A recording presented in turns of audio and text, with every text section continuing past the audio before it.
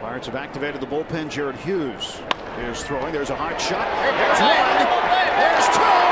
Triple play! How do you like it? Jay Hayes starts the around the horn inning-ending triple play. The first triple play for the Pirates since early in the 2009 season at Cincinnati. You don't see this every day, folks. 1, 2,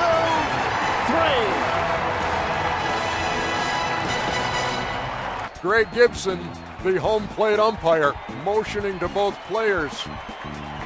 And the Dodgers celebrating in their dugout. That's into the right field corner. Robinson, nice catch for out number 1. Well, I am a wizard from the future. Boom.